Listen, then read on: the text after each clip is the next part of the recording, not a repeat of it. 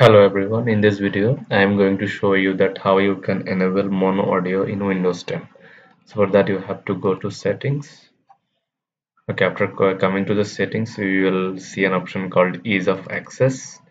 Okay, after coming to the ease of access settings you will see an option called audio. Click on audio. Here you will see an option called turn on mono audio.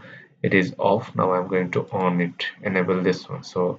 So this is how you can enable the mono audio in your Windows 10 PC. So this is it. Thank you. Thanks for watching.